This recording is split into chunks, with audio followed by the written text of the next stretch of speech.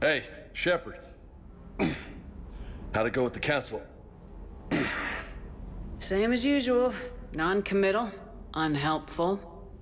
Bet they still wanted you to help them out, no? Yep. We're going to rescue a Turian Primarch from Palaven. Sounds like fun. Never been to the Turian homeworld. You come down here for something? Or are you just looking?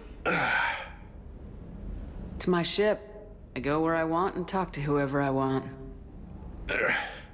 Fair enough.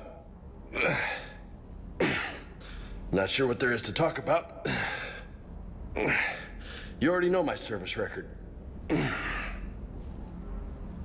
I don't, actually. I didn't have access to personnel records when we met. Right. Forgot about that. Well...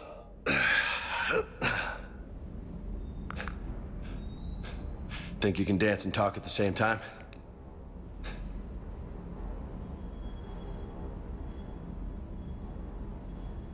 Yes, I can, Lieutenant.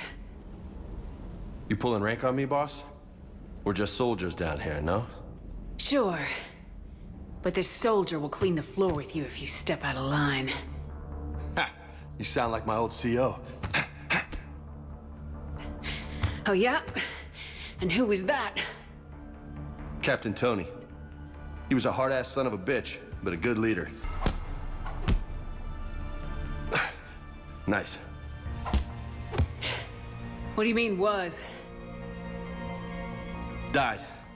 With most of my squad. Protecting a civilian colony from a collector attack. And the colony? It was either them, or the intel we had on the collectors. Intel we could have used to destroy them. I chose the intel. Sorry. That's a tough call. The best part was, we didn't really need the intel in the end. Because you were out saving the galaxy by taking down the entire collector homeworld. You didn't know. You can't blame yourself, Vega. Who says I'm blaming my... I do. You a shrink too? No, but that stunt back on Mars was reckless. You're lucky to be alive. So? So, maybe you don't care if you live or die. Or maybe... I'm just willing to do whatever the fuck it takes to end this god... Maybe you are.